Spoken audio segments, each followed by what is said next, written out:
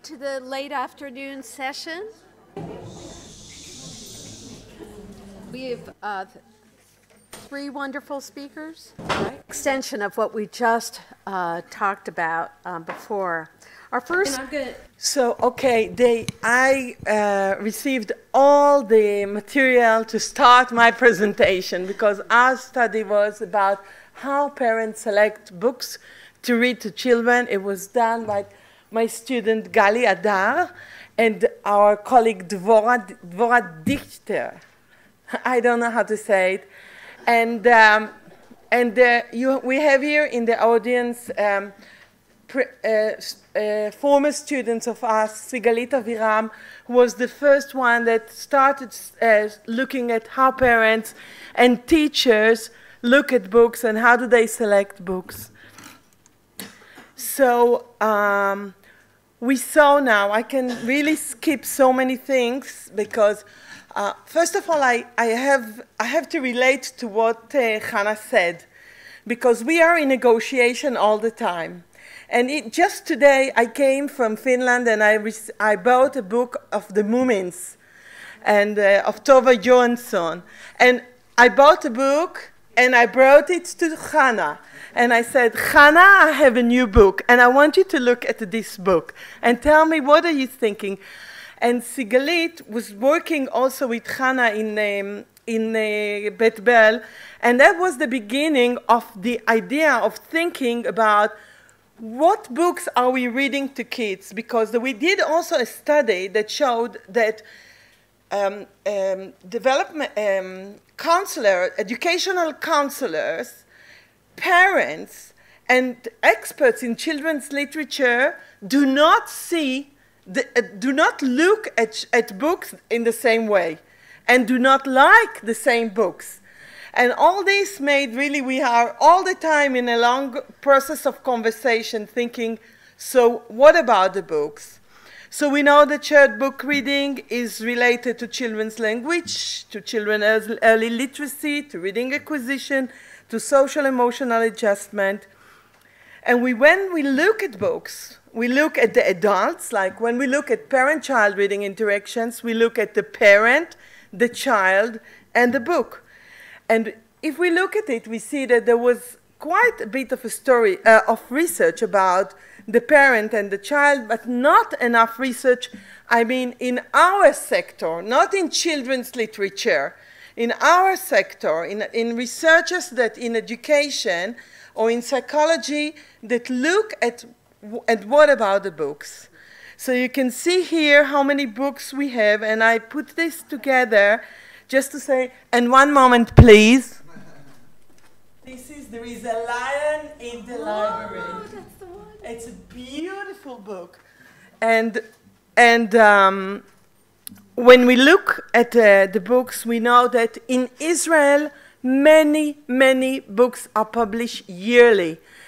And some people think that if it's a book for children, it's enough that it will have colors and few lines, and you can say it in rhymes, and whoop, I'm a writer, and I can write books, and it will be published and will be bought.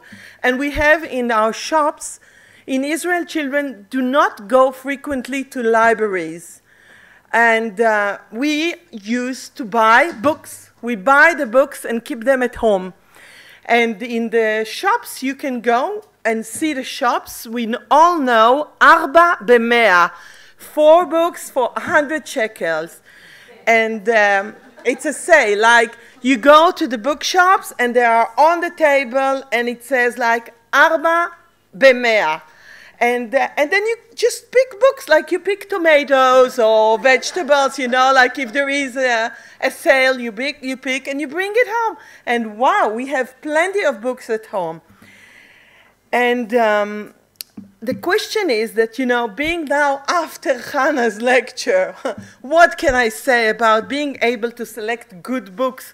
It is so, it's meaningful. I mean, I heard you, I looked at you, you were laughing, you were giggling, like looking at the books and hearing what she's saying and saying, wow, wow, wow. Of course, these things are so important. How can people read books that are meaningless? Now, what we did is our study examined how parents select books to read to their preschool children. What do they think about it? How do they select? And what's important for them? And why do they do it? And what do they think about the books that they're reading to the kids? So children's literature, we say that children's literature should be evaluated like any other literature. It's literature. It's not because they are children that you can, like say, oh, they are only kids. It can be very easy. And when we look at quality children's literature, so we had now 7 parameters. Well, we know that it has to provide enjoyment, it familiarizes the children with people and places, provides opportunities to examine and reflect ideas, values. It does so much. One moment, I need some water. Now, when we look at that,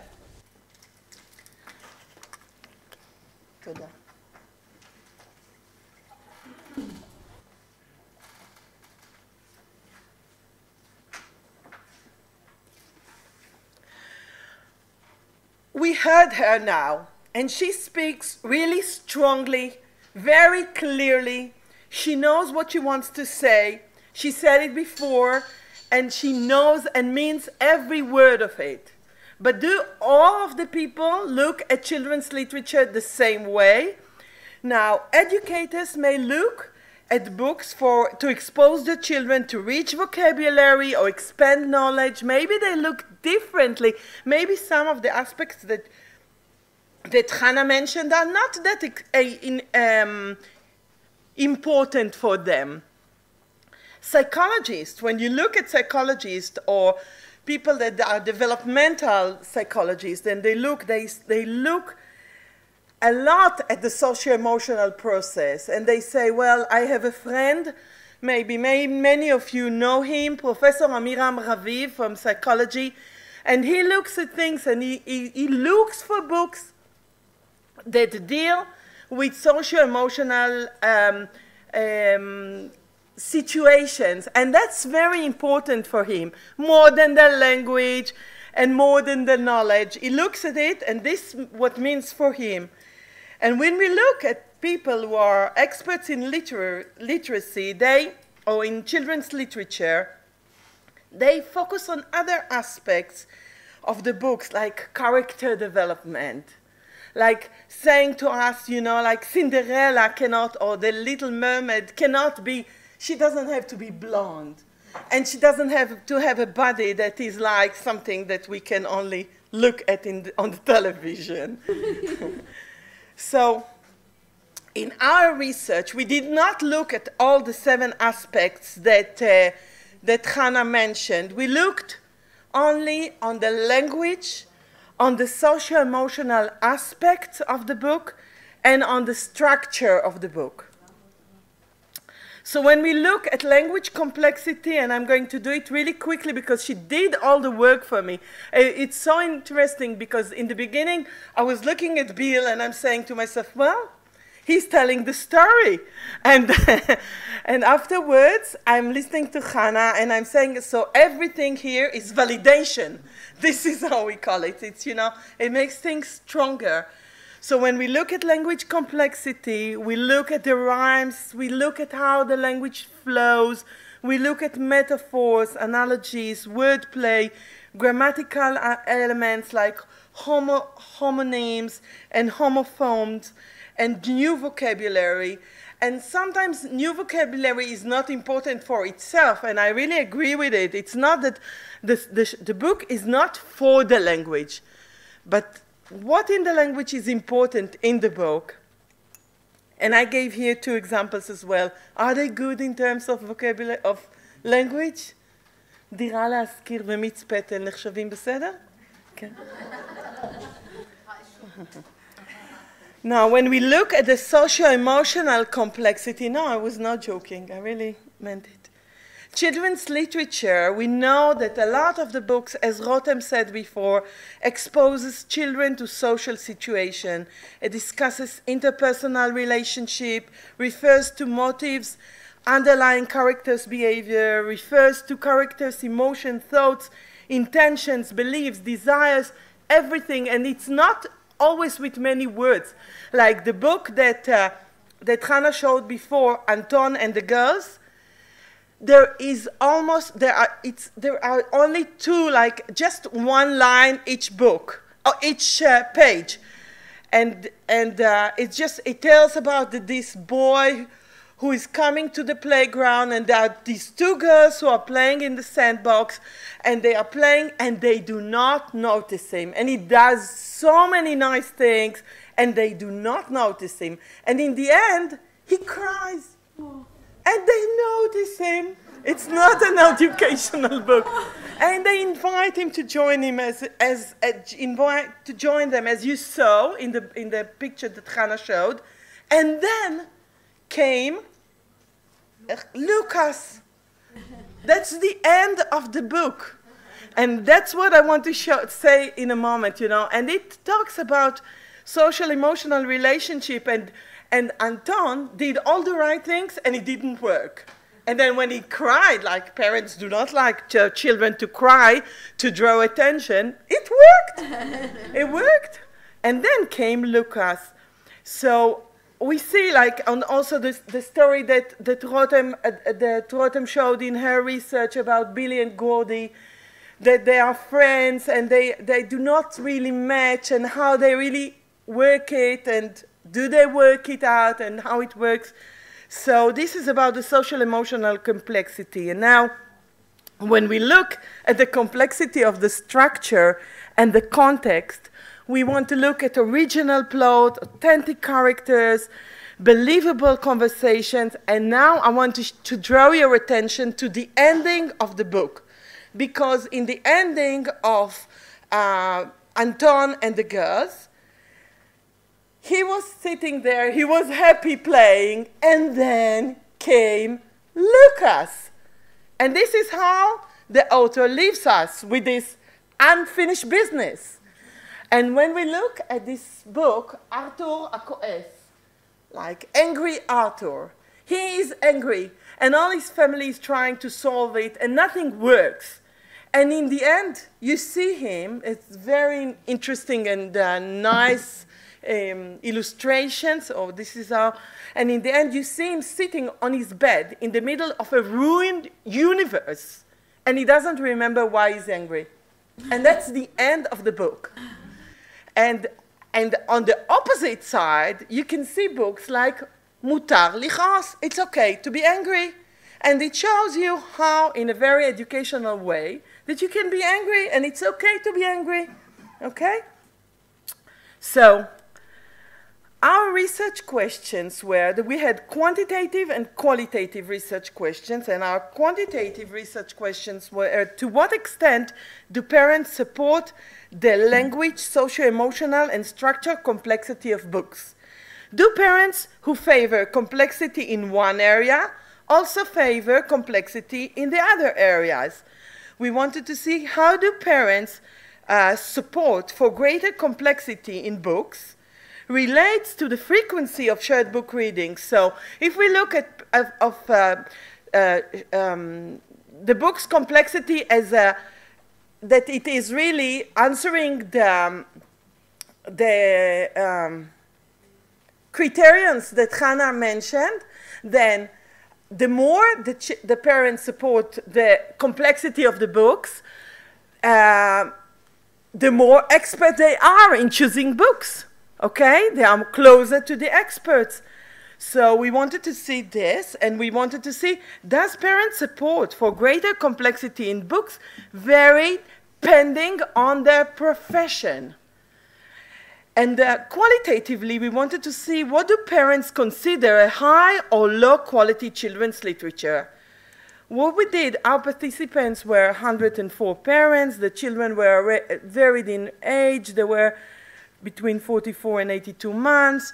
The majority of the parents were highly educated. They, like almost 82% of our group held at least BA, and half of them held worked in education or caring professions like preschool teachers, school teachers, social workers, psychologists, educational counselors, speech therapists, occupational therapists, etc.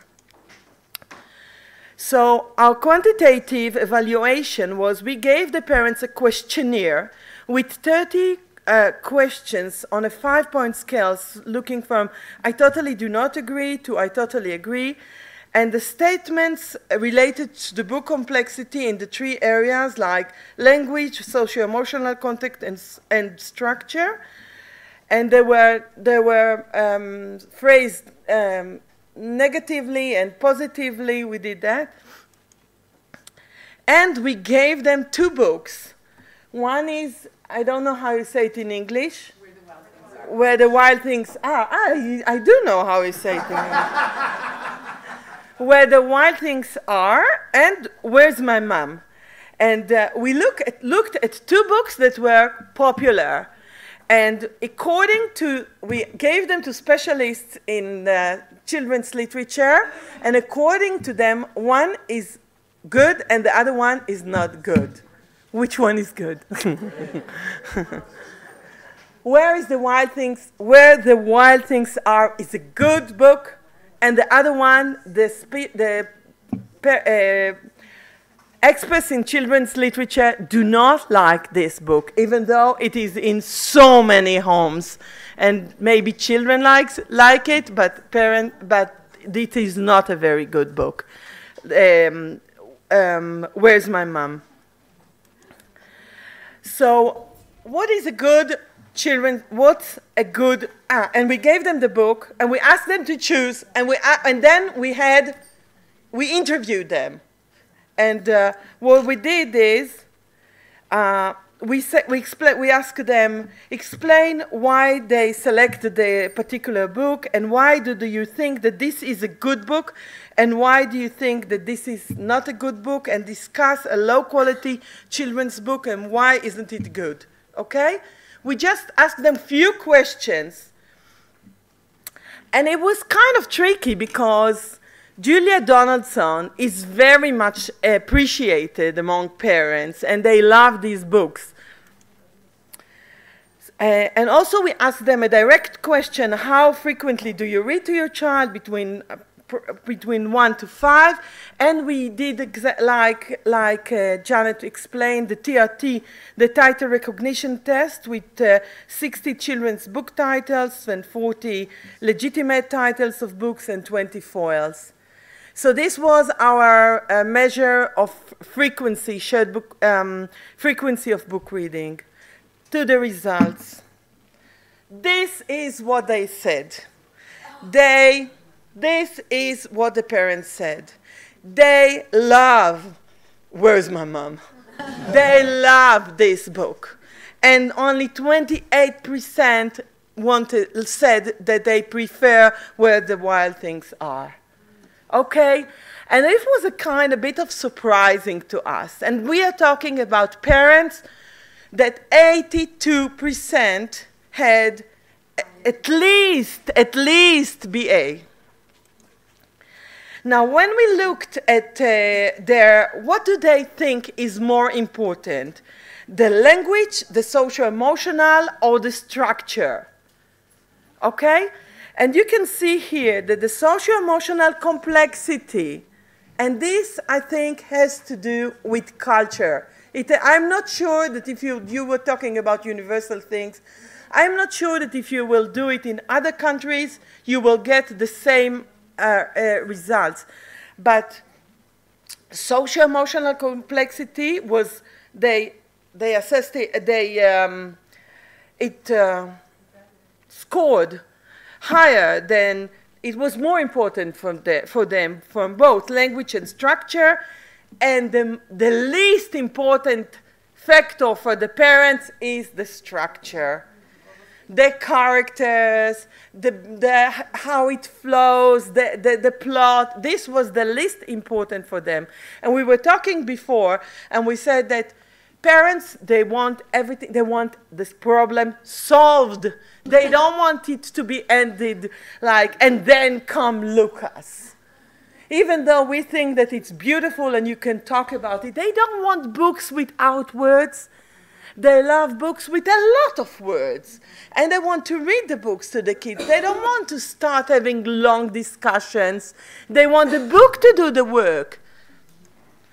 So interestingly, as you can see, socio-emotional first, language second, and structure the list. And then, but when we looked at the higher a parent scored in one area, the higher they scored on the other areas. So there were those parents who were more expert in choosing books, okay?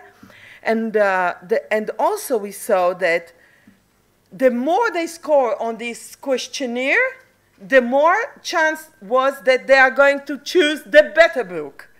So parents who know about children's literature, who understand what's important in a book, they will be the ones who will choose where the wild things are. When we looked at frequency of shared book reading, these are very low correlations, but still we saw that parents who preferred books that are more complex read more to the kids. And actually we saw in the TRT that parents did not mark books that foils, which showed us that they were really, you know, like it was a real measure. And they did not choose foils. They chose only the right ones, and there was a lot of differentiation between them. And the more they were greater overall support for books complexity they read more to the kids. What about parents' profession? Do you think all these parents are parents with BA, at least? Do you think that parents' profession makes a difference? Yes. Yes. No. Makes a difference. It makes a difference. And it's very interesting. People who are in the education and helping fields and other professions. And it's a huge difference. So parents in the education professions were more likely to pick books that selected by the experts. So it was interesting to say that, and sometimes it was, you know, in our seminar, you know, that teachers, even if you have parents in your kindergarten or in your preschools that are engineers or that are in the high tech or in other very lawyers or physicians or whatever, and the teachers are looking at them and feel that they do not understand anything. But here we can see that at least from this point of view, parents who know more about education and think more about these you know, that it makes a difference. And when we saw about it, we could see that in terms of language, there was no difference. But in terms of socio-emotional and context structure and context complexity, the parents from the education and helping profession thought that it, you know, like, how do I say, thought that it has to be more complex. Now, I want to spend my last few minutes showing you, this is so interesting, what do they say? What are the words? So I'm usually I'm doing quantitative studies.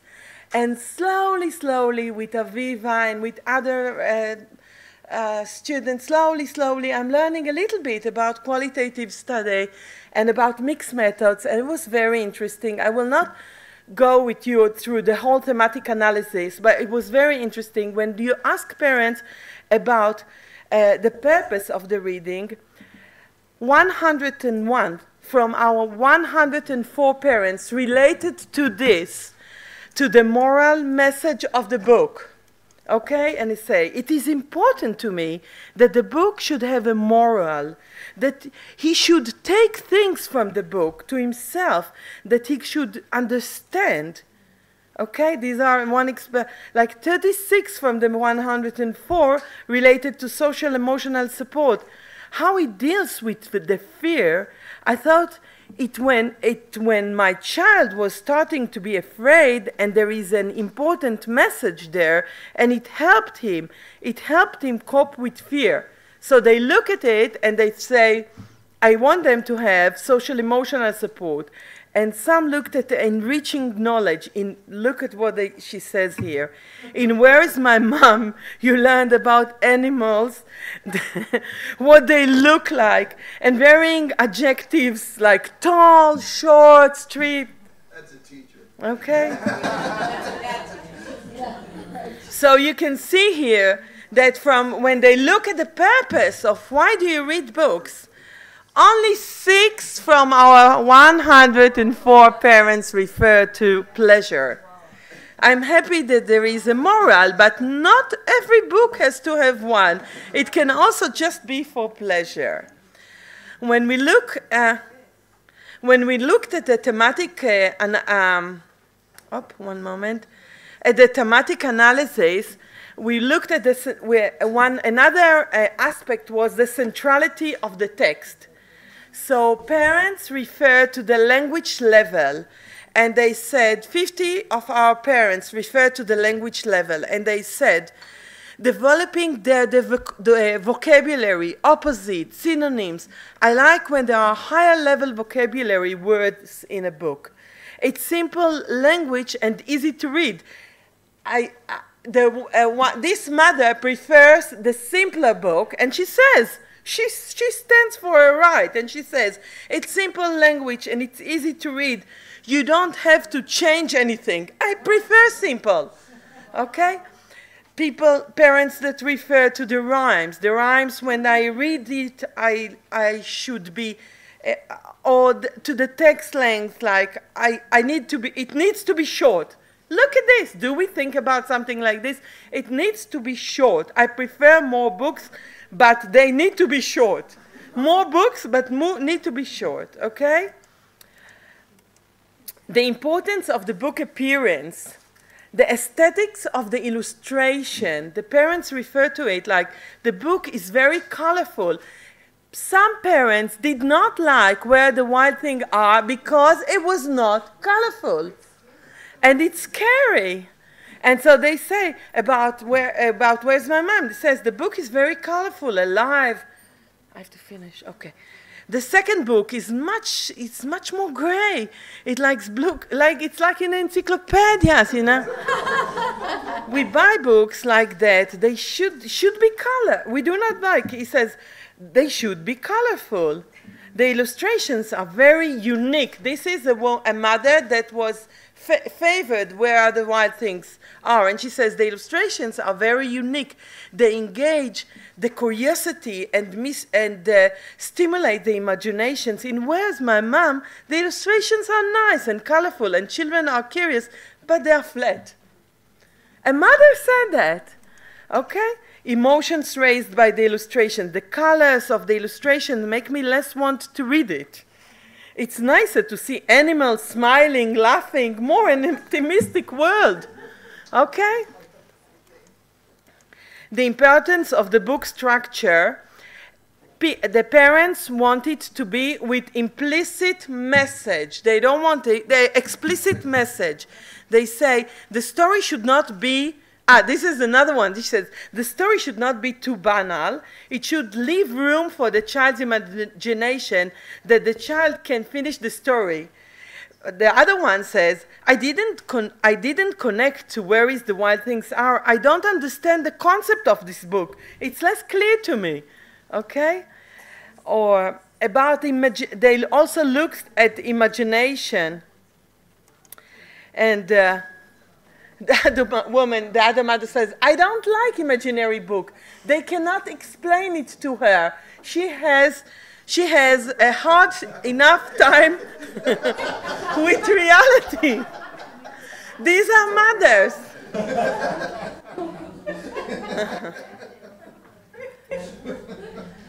So we see that parents who selected Where the Wild Things Are tended to support greater language, social, emotional, and structure complexity.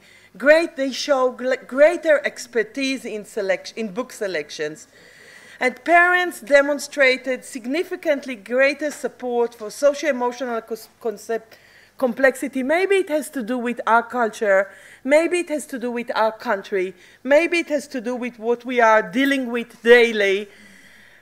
I don't know, but it's a fact that it is very, parents think about it and they look at books in this way. Parents see books as a tool to work on socio-emotional issues with their children. Parents demonstrated significantly lower level of support for the structural complexity of books. And in reviews, they said that they are afraid that the child won't understand the story when the book is complicated. And maybe they prefer books that are simpler in structure and content, as they often read to their children in the evening. Maybe this is also something to do, and maybe we can say that the evening, it's not secret. You can read also in the afternoon. It's not, you don't have to read in the evening, and maybe we have to teach them about the structure, and in the end, parents who work in education or helping professions, I talked about that, and they may be better able to see how books present opportunities to promote children and thereby make a more informed choice when selecting books. It may be also that these parents went through courses maybe, or professional development. In some, the study's results highlight the importance of guiding parents in expert-like book selection. So it's not enough to give them, maybe the way that you're doing it and you're choosing good books for them, when you give them, and you know that the books that you're giving them in Alfanus and in the pajamas library are good, maybe we also have to explain to them why it is good, so that in the future they can also make some choices, you know, clever choices by themselves and not by Arba B'Mea. Improved book selection can create a more meaningful reading experience and in turn can encourage both parents and child to increase the frequency of book reading at home. And really, maybe it is like Hannah saying, you know, that maybe the children probably will be more interested if the books are better and we make really good choice. Thank you very much. Oh,